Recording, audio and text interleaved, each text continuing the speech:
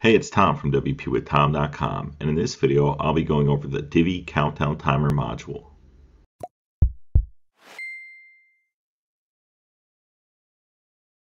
So before we dive into this tutorial, I just wanted to let you know that I've got a special affiliate link discount for Divi. If you don't already have it, I highly recommend picking it up, and you can get 10% off or more potentially if there's a sale going on with my link below, and that's WPWithTom.com/Divi. I also just wanted to mention that I'll be posting videos covering the basics of all of these Divi modules on my channel, so be sure to subscribe if that's something that interests you. And with this quick intro out of the way, let's dive into the Divi Countdown module. So this module is a very easy to use one, and it can be used on various types of pages such as sales pages, landing pages, coming soon pages, and a lot more than that. So what I'm going to do on this mock writer's website is I'm going to pretend like I'm setting up a countdown module for a course that this person has. So if I go here, we can get started by adding a new section. I'm just going to make it a regular section. Here I'll make it a full width row. And within this row, this single row here, I'm going to go down and I'll select Countdown Timer right here. So I'm going to just click Save right here, this checkbox, and then I'm going to start by adding a background image. And what I did was I just got this background image from Unsplash, this first one that came up when I typed in course. And then I went over to Stencil, which I'll have a link to below. It's wpwithtom.com/stencil. And this has free plans on it. I actually have the unlimited plan here, and I use this for so many different things in terms of basically making it like an easier version of Photoshop to use. It's like Canva, very similar to that, except I like it a little bit more. And with this free one, you actually can use 10 images a month, and you can upload up to 50 images, and you can make some nice edits with it. It's very user friendly. I have some videos on it on my channel. Anyway, so what I did was I made the background a little bit darker than this image right here within Stencil, and then I just saved it and uploaded it into my files here in the media files of my website. So what I'm going to do here is I'll just go and click Section Settings, and then I'll go to Background, and here I'll go and select where it says Add Background Image, add an image, and what I'll do is just upload this image here that was from Unsplash that I updated in Stencil. So here you can see that the image doesn't take up much of the space. I want to make this effect basically have a light box around this with the white text and make this image larger so you can see it. So I'm going to go to where it says Design, and here I'll go to Spacing and Padding. I'm going to link these to the top and bottom, and I'm just going to add 250 pixels or so. You can make it bigger or smaller as needed, and I just really wanted to fill up this section and give it its own section for this mock course here. So then once that's done, I'm going to go down here and save it, and within this section we can start editing this actual box here. So I want to get rid of this bluish greenish background right here and also change some of the text. So let's go in here, and where it says text right here for the content, we can change our title. So since this is a mock course, I'm going to just say get my limited time writing course discount.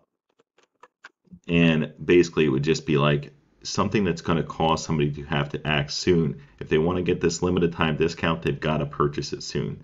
So here you can adjust when the day is going to be that it actually ends in. So right now when I'm recording this, it's actually the 25th of September. So it gives me a month away as the deadline.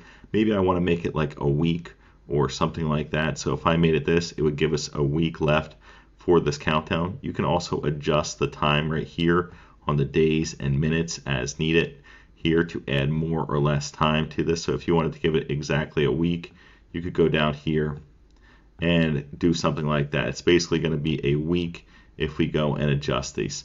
So you can make it exact if you want, or you can just throw on a random time or date that you want in the future. So from here, I'm going to go down to where it says background, and this is where I'm going to start making some changes to make this green go away.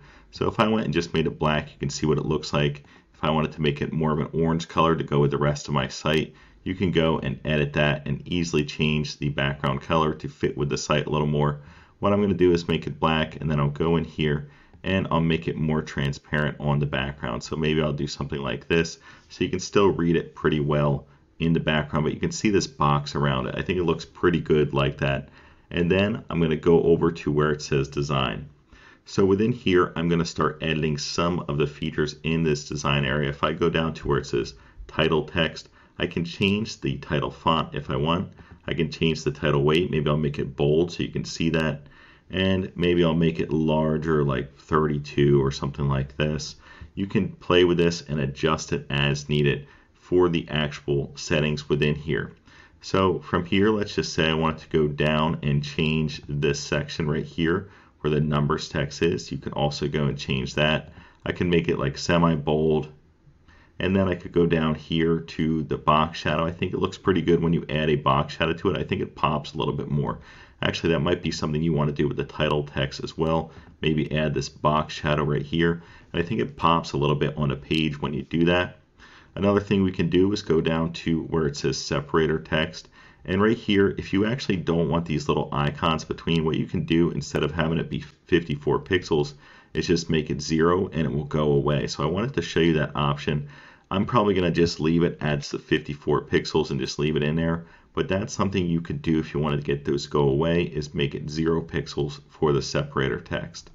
So if we close this section and we go down to label text, here I'm also going to make this a little bit bigger, so I'm just going to make it like 18 or something like that. And the font weight, I'm going to also probably make it bold or semi-bold. I think semi-bold would look fine. And then again, I'm going to add this box shadow to the label. I just feel like it looks pretty good like that when you see it. It's a little bit more clear with this text. You can also edit the font to make it different if you want as well. But that's really an easy way to make some changes to how the overall look is for the site. So from here, I'm actually going to wrap up this video. I really hope that this showed you the basics of the Divi countdown timer module. I hope you enjoyed this quick video, and if you did, please consider giving it a thumbs up and subscribing for more WordPress and Divi related tutorials. Thanks for viewing, and have a wonderful day.